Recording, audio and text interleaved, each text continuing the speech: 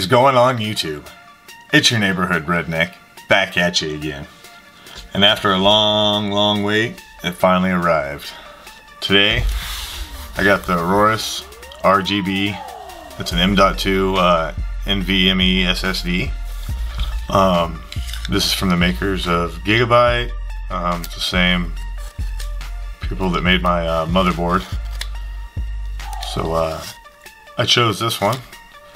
Of course, there's a link to this one in the description if you want to check it out.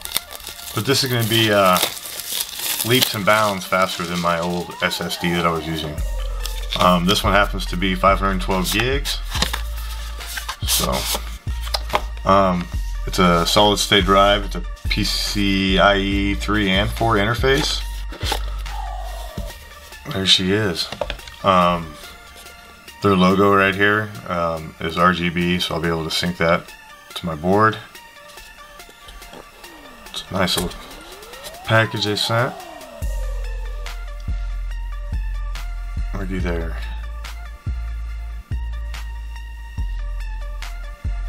Let's see what else it comes with.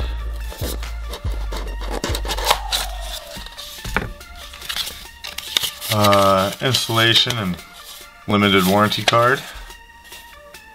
These are real simple to install, so we'll get that put in a jiffy, transfer Windows over, and we'll be good to go. And then I can start gaming again and have my games load and read faster. So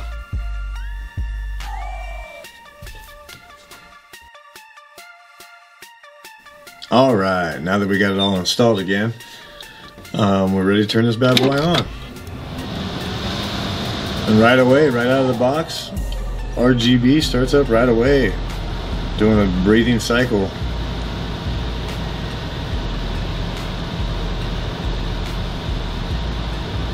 Pretty cool. Alright, now it's time to switch everything from the C drive over to the new M.2 drive, and we'll see how much faster speeds are.